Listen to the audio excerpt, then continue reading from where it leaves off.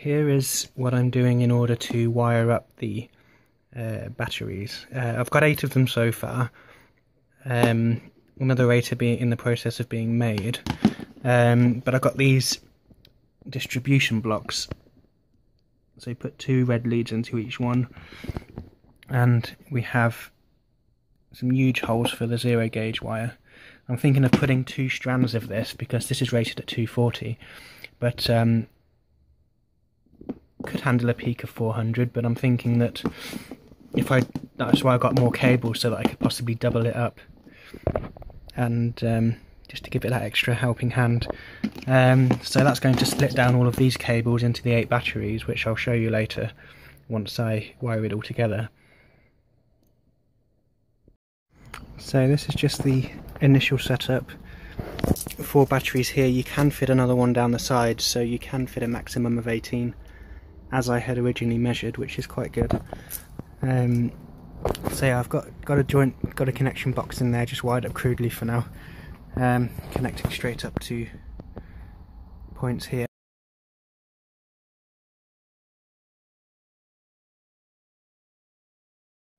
So what I've just discovered is this little part where there was 2 red wires.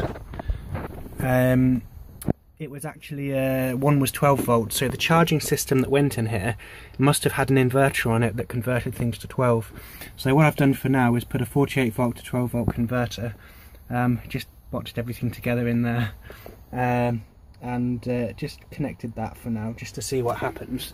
So as you can see, oh no, that's I've blown fuses everywhere because I realised I was actually putting 48 volts in it, into the system. So maybe I've blown a relay or something, because that's flashing really fast, or it might just need another fuse replacing somewhere to, but it's all working. I can turn the blower on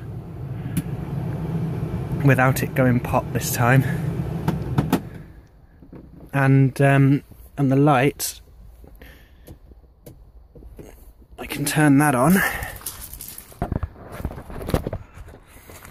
and we have 12 volt system working. There it goes.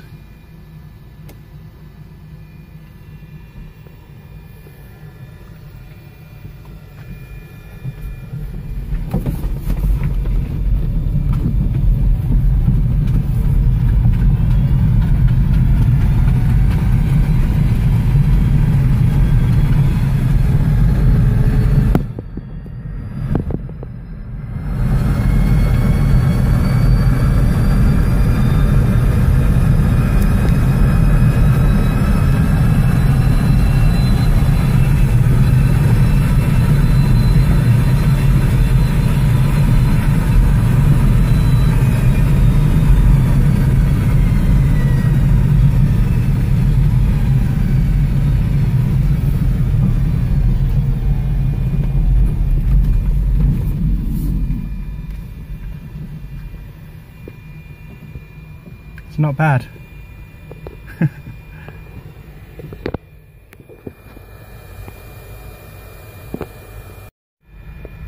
Let's see how the voltage is.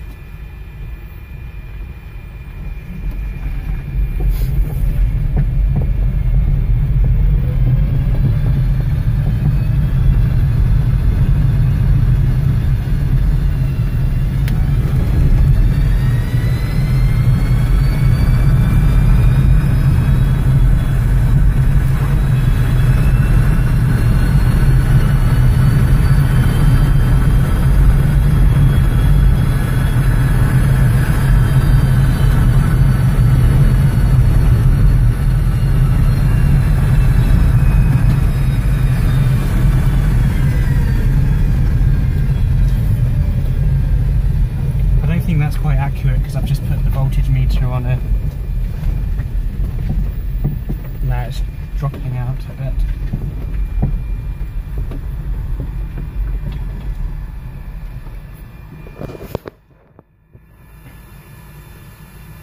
That's 53.2. Not bad.